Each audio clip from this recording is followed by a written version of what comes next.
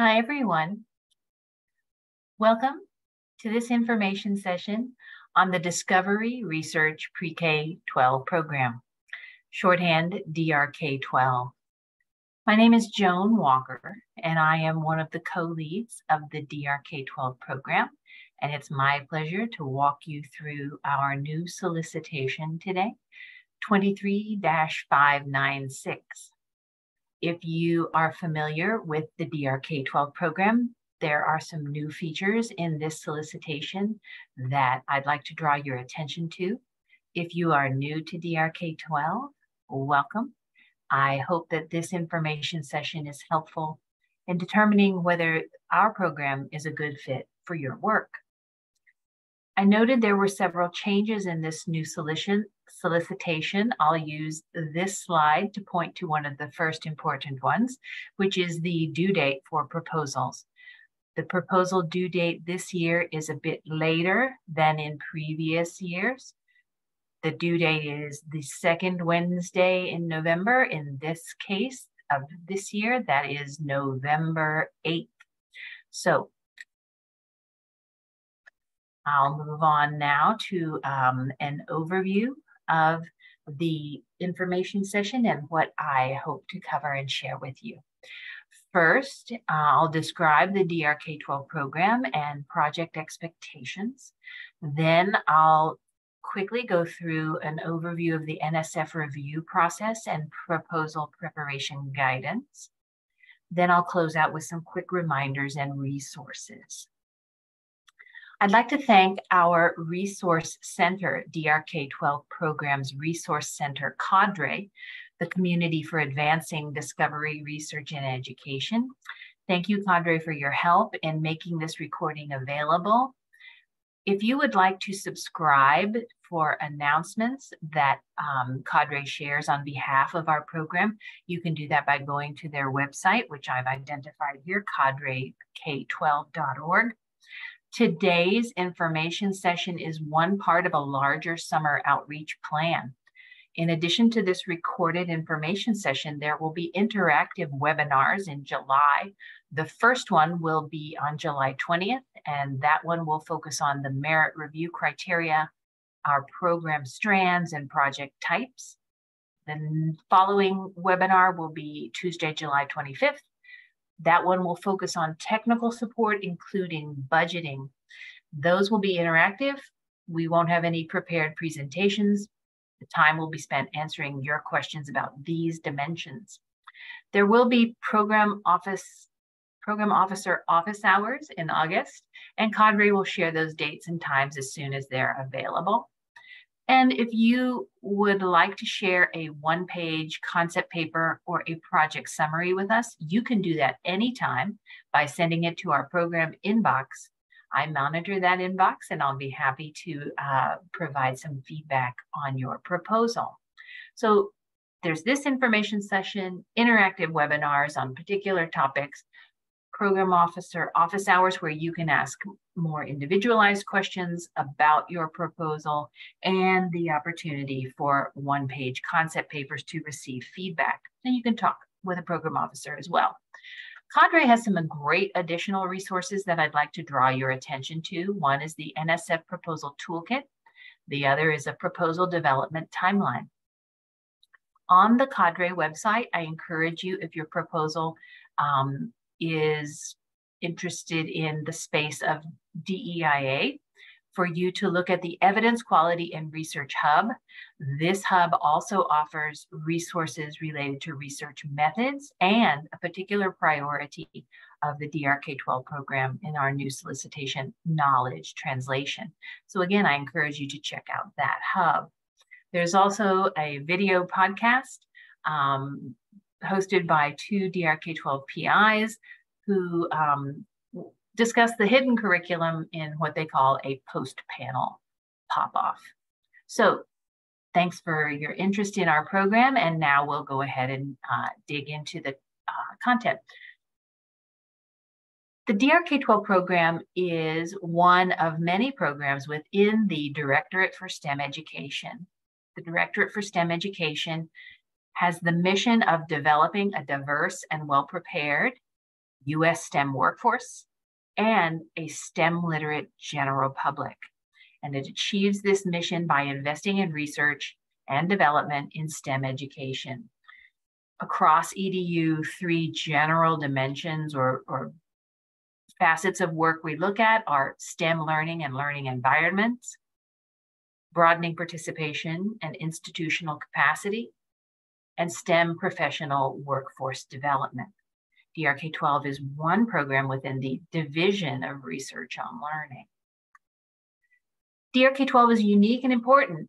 DRK-12 is the only NSF program whose primary purpose is to support applied research and development at the pre-K-12 level of formal education in all areas of STEM. And in this way, we're essential to all future workforce development and education level initiatives at the post-secondary level.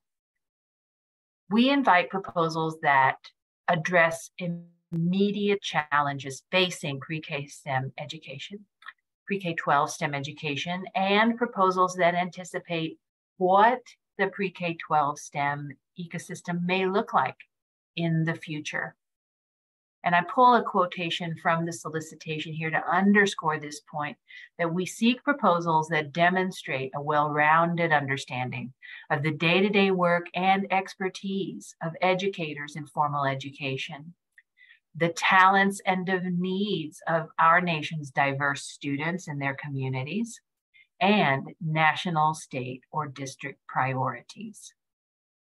We also invite proposals that advance opportunities for all pre-K-12 students and teachers to develop their STEM talent. Here is a summary of important features of our new solicitation. This is called out in the solicitation itself at the top under the header of revisions. I'm going to go through these quickly now and in a bit more detail later. The most important, I think, change to our new solicitation is the addition of a new project type. We have added partnership development. These projects are up to 1 year in duration with a budget of up to $100,000. The goal here is to develop partnerships between researchers and pre-K-12 schools. Project activities can include, but are not limited to, stakeholder meetings, project planning, and explorations regarding how each member of the partnership can be positioned to advance formal pre-K-12 STEM teaching and learning. I'll say a bit more about this project type later. Another important revision is our expression of a programmatic commitment to research in the teaching strand, teaching as part of the STEM workforce development of this country. One way to think about it is if prior solicitations focused on research on teaching, this solicitation encourages proposals that it involves research for teachers, not research on teaching, but research for teachers, with teachers, by teachers, co-design, knowledge mobilization, knowledge translation, working with and demonstrating respect for the expertise of our teaching workforce. A third important change is an emphasis on dissemination plans. Dissemination has always been a key part of effective proposals. Here we want to see people step up in terms of not only identifying the audience that would be served by the information that would be shared, but also allowing that audience a two-way dynamic for engaging with the research team. We also encourage the use of metrics to track hits, downloads, views, something that gives an indicator of the reach.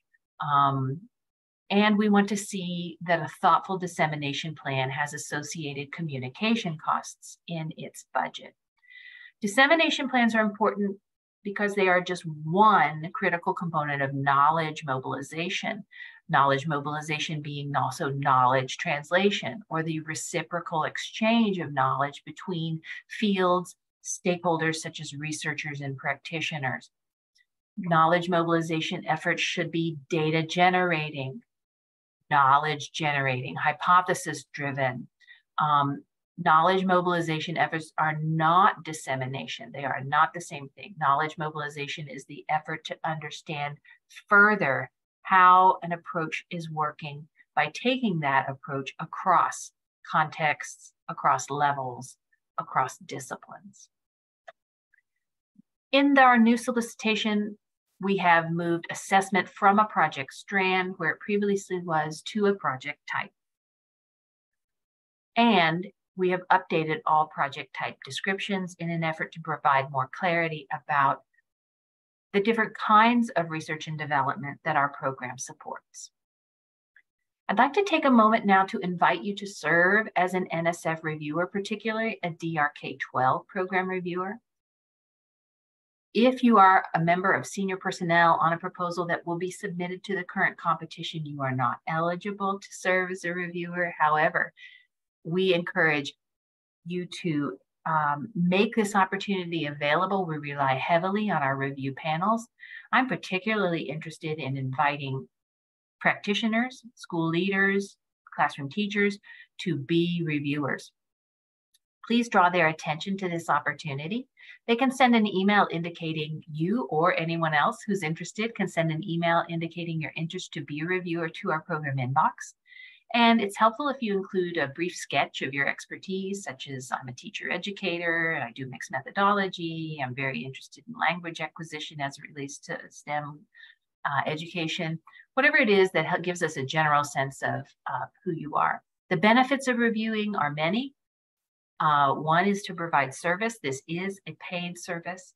Another is to understand the review process, the NSF review process. And if you're new to DRK-12, before you submit a proposal, reviewing is a great way to understand our specific program requirements. Reviewing is also a great way of form of professional development and networking. The workload for reviewers typically involves reading and commenting on 6 to 8 proposals. We expect substantive written reviews. We provide guidance on how to provide those reviews, and you would participate in a 2-day interactive panel. There are virtual and in-person options. Thank you for considering this as an opportunity. All right, this slide I'll talk about the program's goals, objectives, and outcomes. The overarching goal of DRK-12 is to catalyze research and development that enhances all pre-K-12 teachers and students' opportunities to engage in high-quality learning experiences in any field of STEM. We achieve this goal through several more particular objectives. One is the goal of building knowledge around how to develop pre-K-12 students and teachers, content knowledge, practices, and skills where STEM is concerned.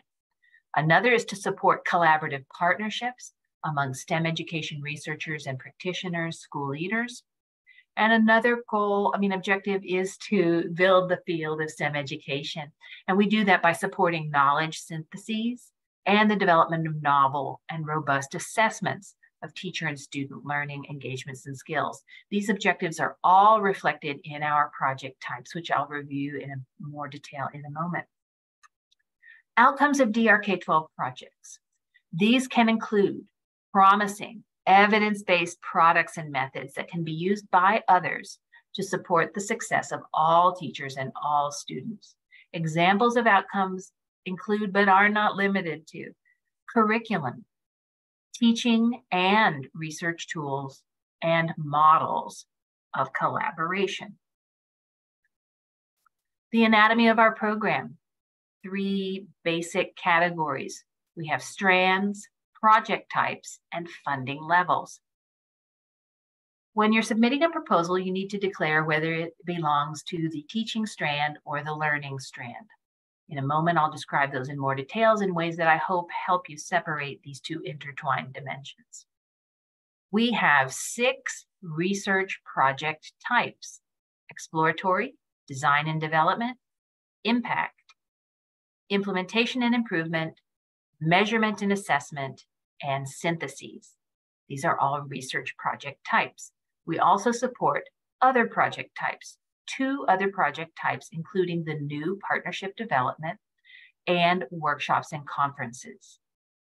With regard to the duration of a project or a funding level, project types The research project types, the 6 research project types, are not tied to funding levels. There are 3 funding levels available. Level 1, the cap is $450,000 and a 3-year duration. Level 2 is capped at $3 million and has a 4-year duration. Level 3 is capped at $5 million and has a 5-year duration. Your research project, if it's exploratory through measurement and assessment, is eligible for any one of these 3 funding levels. I encourage you to map out your design, think about the resources that you need to execute that design to its highest level of quality, and then see what that number is and determine the funding level that way. You do not have to ask for the minimum. You do not have to ask for the maximum. We do have a specific funding level for some project types. Let me describe those. Syntheses. Syntheses are not included and the funding levels above. They have their own level of $600,000 a year and a 3-year duration, up to 3 years, up to $600,000. Partnership development is up to $100,000 for 1 year, and workshops and conferences have a limit of up to $200,000 and a 1-year duration. $200,000 represents a doubling of the previous budget. This signals our commitment and desire to receive these kinds of proposals.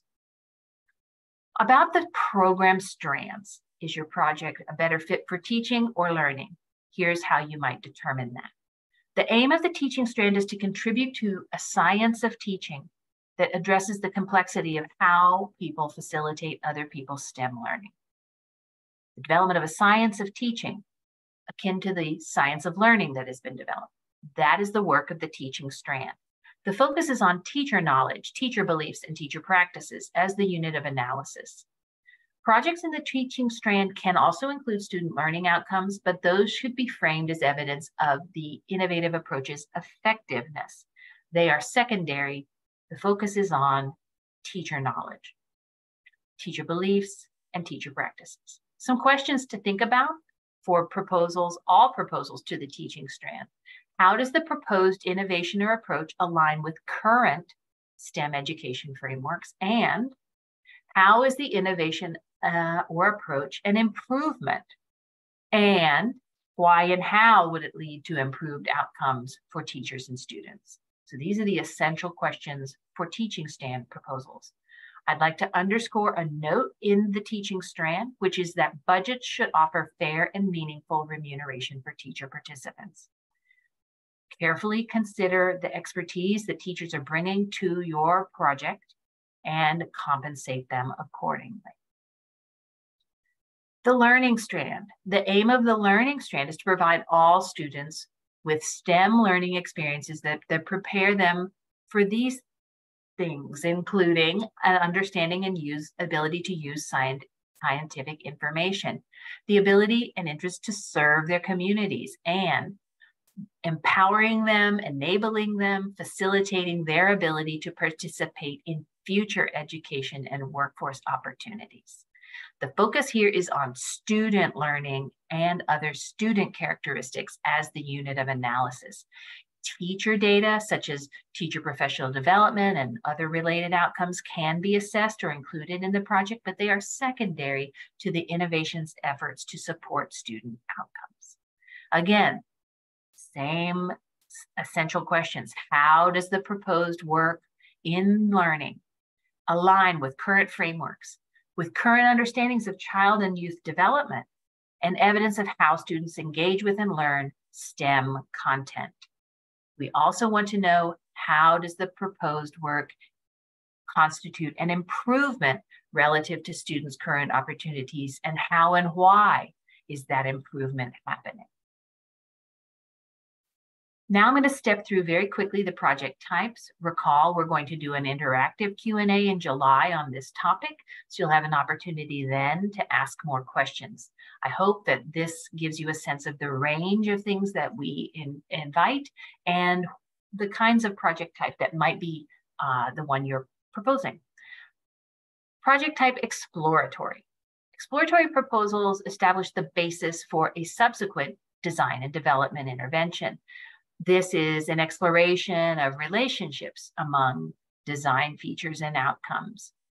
It must have a conceptual framework or a theory of action. While you may not be ready to declare the mechanisms at play, the goal is to articulate what mechanisms may be in play and determine their relationships. So in that case, you need to provide evidence of factors that are associated with learning outcomes. Exploratory projects can bloom into design and development projects. The goals of a design and development project are to articulate a particular problem of interest. The importance of that problem must be identified. You should also describe how your idea, as I said earlier, relates to but differs from existing practice and how and why it should lead to an improvement. A strong theoretical and empirical justification for a design and development proposal is essential. We need to be able to clearly understand what features or components are going to be invested in and how and why those features should lead to the intended outcomes. A well-explicated theory of change or logic model is essential. Design and development proposals may bloom further into an impact study. Impact studies expand the evidence of promise from previous work to provide more rigorous evidence of the strength of a STEM education innovation or approach to achieve its intended outcomes. Two ways that you might achieve impact is efficacy or effectiveness studies. Efficacy being impact under ideal conditions, effectiveness being impact under normal conditions.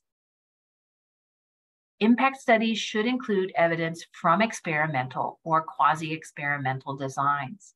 I encourage you to read the section in this proposal, in the solicitation more carefully, and contact us if you have questions about your project's design as it relates to whether it is an example of impact research. Another project type is implementation and improvement.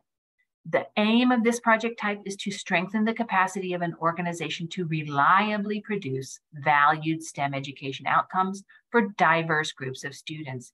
In this way, implementation and improvement is central to our interest in knowledge mobilization.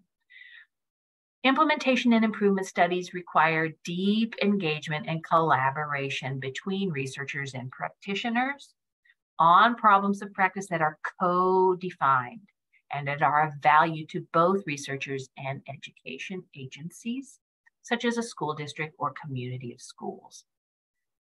Implementation and improvement projects must clearly articulate the shared goal of the collaborators, the conceptual framework guiding the implementation and improvement, and the methodological approach for the study. A range of methods may be chosen. There are many to choose from. However, whatever method is chosen, it should align to the project goals. Again, please attend carefully to the full section in the solicitation and feel free to contact a program officer about this. Another research project type is measurement and assessment. These proposals focus on the development of assessment for STEM teaching and learning or of STEM teaching and learning. In that way, we're interested in the development of both formative and summative assessments. Proposals should specify which STEM constructs they aim to assess, the target population, and the intended use of the measurement instrument. The approach for developing the instrument and its protocols must be clearly defined and detailed. A plan for demonstrating how the measure will allow for valid and reliable inferences of the constructs being assessed is critical. Fairness must also be considered. The final research project type that the DRK-12 program is interested in is syntheses. And this relates to our program aim of building the field of STEM education by supporting knowledge syntheses in the same way that measurement and assessment projects build the field of STEM education. They're important research infrastructure. Syntheses can be in the form of a literature review, qualitative or mixed methods metasyntheses, or meta-analyses. Synthesis proposals should demonstrate a command of the breadth and depth of the literature on the question, issue, or topic of interest, and use that knowledge to frame a proposed scope of work. Please see the solicitation for technical requirements for meta-analyses and metasyntheses. Reminder, synthesis proposals have a budget of up to $600,000 and a 3-year duration. 2 other project types that are not original research project types that are welcomed by the program include partnership development. I'm going to talk about this in a bit more detail here. Again, up to $100,000 and 1 year in duration, the goal of partnership development is to create connections and co-design among district and school administrators, teachers, researchers, and other community stakeholders. The goal is to recognize partnerships as critical infrastructure in research and development in formal education settings. All partnership and development projects must include a pre-K-12 school partner and researchers. Proposals should articulate how and why they seek to intentionally build new or to expand existing collaborations, and how that will contribute to or be related to the aims of the DRK-12 program. Proposals should provide a clear plan or framework for establishing the partnership, relationship development, for sharing power, making decisions, and identifying future proposed projects that ensure reciprocal benefits to both partners, to all partners. Proposals must have, these are not research proposals, but they must have a formal mechanism to assess the project's progress and describe the steps that will be taken to provide feedback on processes and how to make improvements in the team's functioning. Because these are not research proposals, the project description is much shorter. It is limited to 8 pages rather than the 15-page narrative for a research project. Workshops or conferences are another project type that the program supports. These are up to $200,000 and have a 1-year duration. Workshops or conferences proposals can be submitted anytime. Let me say that again. All proposals except workshops or conferences are due November 8th. If you're entertaining a workshop or conference proposal, you can submit it anytime. Proposals should focus on an issue of importance to DRK-12 program priorities. They should also clearly state how the activities will result in or contribute to the DRK-12 program's goals. For instance, the activities might lead to a publication, a future proposal on research, or partnership development plans. Convenings that focus on facilitating the reciprocal exchange of knowledge and expertise between researchers and pre-K-12 education professionals are particularly welcome. Other areas of interest include the integration of advanced and emerging technologies and supporting pre-K-12 STEM education's capacity to respond to emerging societal grand challenges. We encourage proposers in this project type to consider multi-stage convenings. When we think of the word conference, we might think of a compressed 2 to 3 day experience. We want you to think about following the idea that learning takes time, a distributed model that allows for time for collective knowledge building and diverse modes of participation, meaning convenings that take advantage of both virtual and in-person as settings for knowledge development.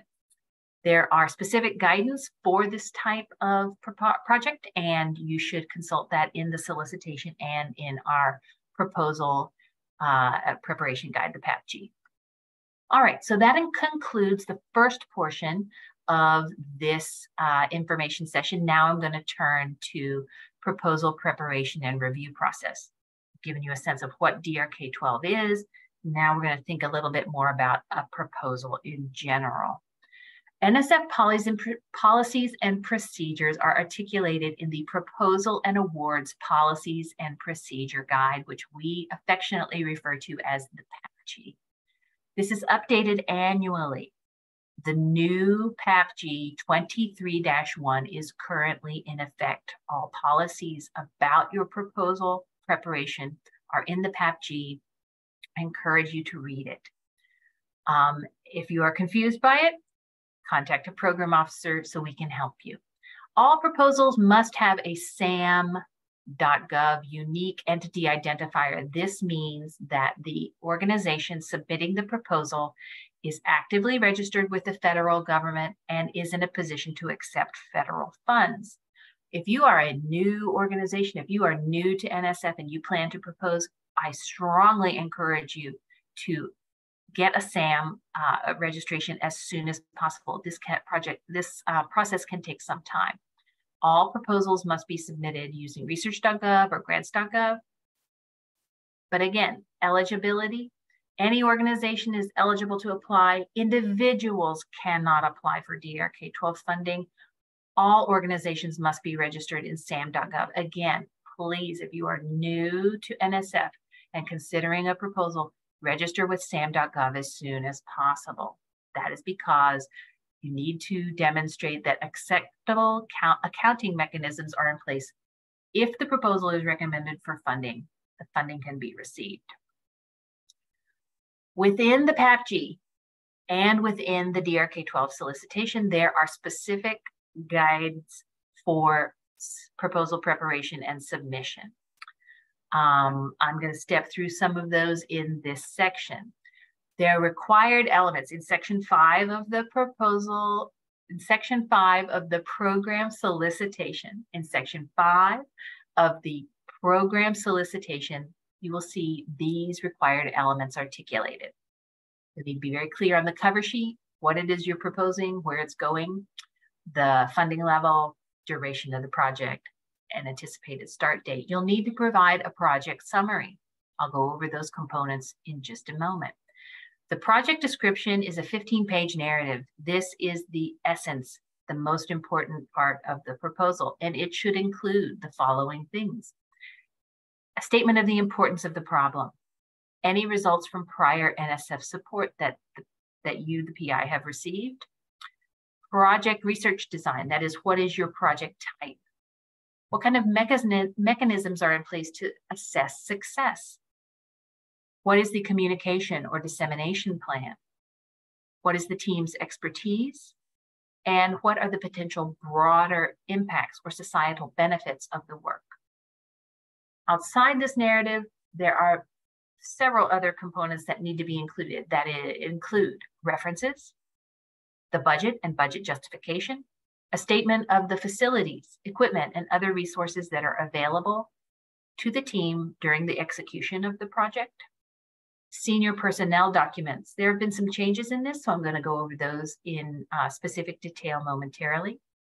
A data management plan that explains how you will both secure the data and share this publicly funded project results. So data management is twofold: security and sharing. Postdoctoral mentoring plan. If your project involves a postdoctoral scholar, we'll want to see a mentoring plan that describes how the project will help this individual grow. And there may be room for other supplementary documentation, which I will go over now. The project summary is an overview. It's the first thing I read when I read a proposal. It gives you a sense of the essence of the project. We ask that you clearly identify in the summary the strand, is it teaching or learning, and the project type. For example, you might say, this exploratory project in the teaching strand seeks to, or this partnership development proposal in the teaching strand would. We also want you to identify clearly the STEM discipline or disciplines that are engaged in the project and the grade or age levels of student participants. You might also point to other notable participant characteristics in the teaching strand. For example, if you're serving first-year teachers, you'll want to call that out. If you're in the learning strand and you're serving students with autism, you want to note that. Other project characteristics that are notable, you might draw attention to if it's a collaborative work, who the partners are. And you might also draw attention to the geographic setting. For example, is it serving students and teachers in rural communities, urban communities? Other kinds of details or project characteristics such as that are important in the overview. We also want to see a clear statement of the project's intellectual merit and a third section that states the project's broader impacts. So you must include separate statements on each of these two criteria. I'll go over the intellectual merit and broader impacts later in this session. The mechanism to assess success. This means that this is something separate. You have a research project, or you have a partnership development, or you have a workshop and conference proposal. We want to know that your proposal also describes a project-specific external review that provides feedback to you on the project itself. This is separate from the research that may be done. The review could be done by an external review panel, or an advisory board, or a third-party evaluator. The external criteria review should be independent and rigorous. This is required because otherwise it's not going to be clear how the review can influence the project's activities and improve the quality of its findings. So successful proposals where this mechanism to assess success are concerned will describe the expertise of the external reviewer, explain how that expertise relates to the specific proposal goals and objectives, and specify how the PI will both report, share, and use the results of the external critical review. Proposals can include supplementary documents. These can include brief letters of collaboration. Be careful not to include attachments with these letters, and be sure that these are letters stating that collaboration will follow. These are not testimonials or praise statements for the project's work. They're a simple statement saying, should this proposal be funded, I agree to perform the duties as described in the proposal. They're a letter stating that the collaboration is in place. We also want to see a list of personnel on the proposal. We want to see your data management plan, and we want to see a postdoc mentoring plan. Do not include any other documents, please, as this may result in your proposal being returned without review. The budget.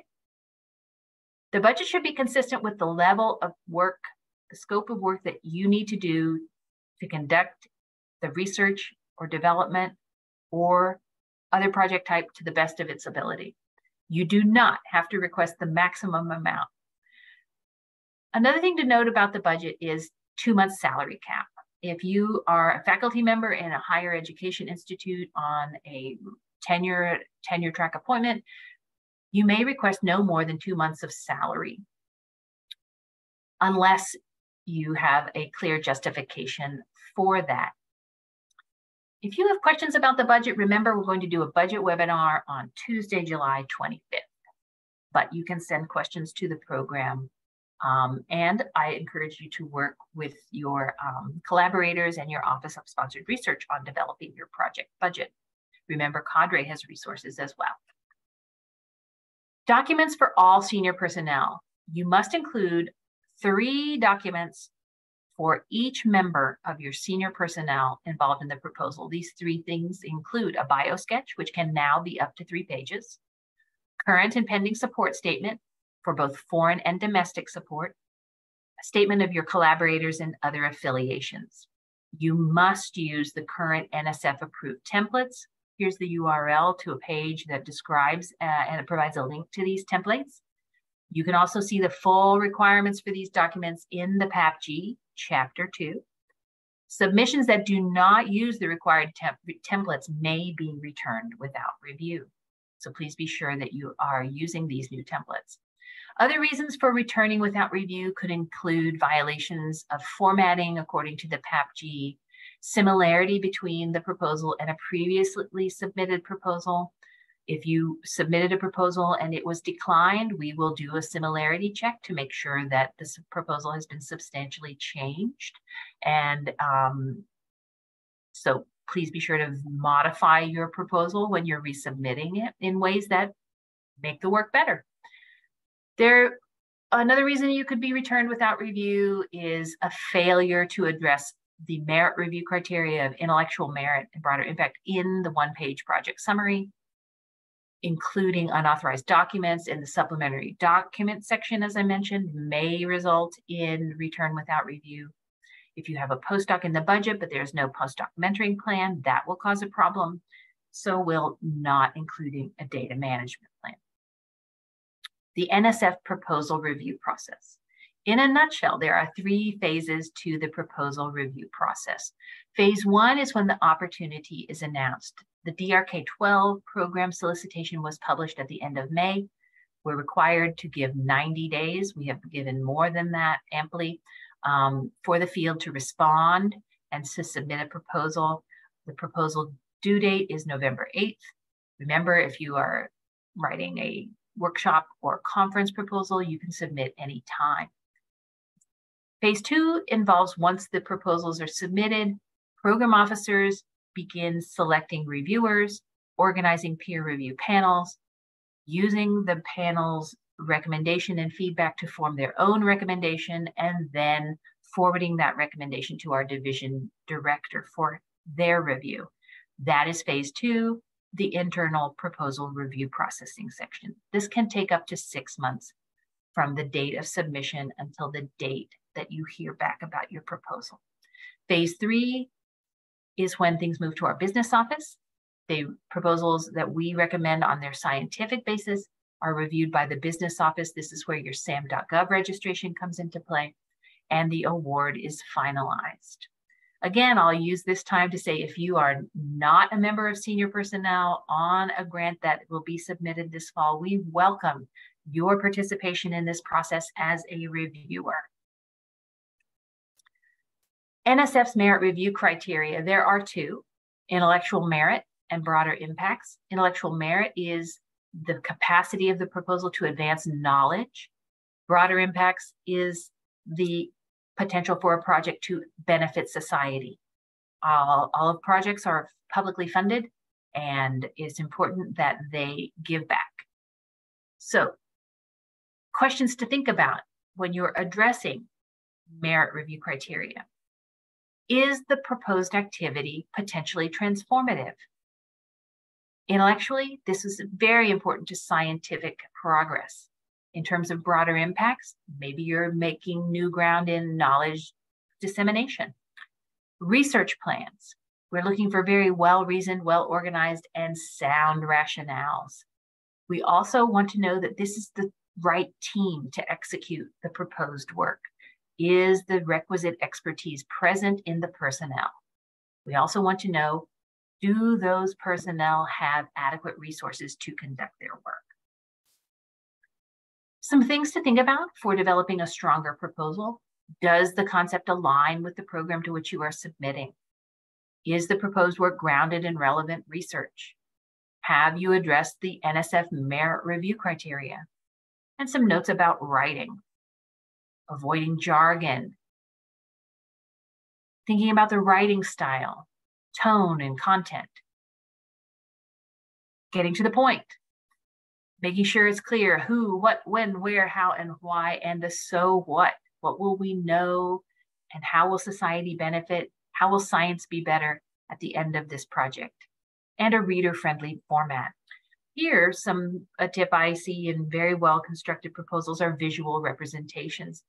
Proposals contain an extreme amount of complex information. Compressing those into visual representations, tables, figures, models, are a real service to the reader. So as they're reading through the narrative, they can come back to these touchstones to keep their thoughts and the logic of your proposal in mind.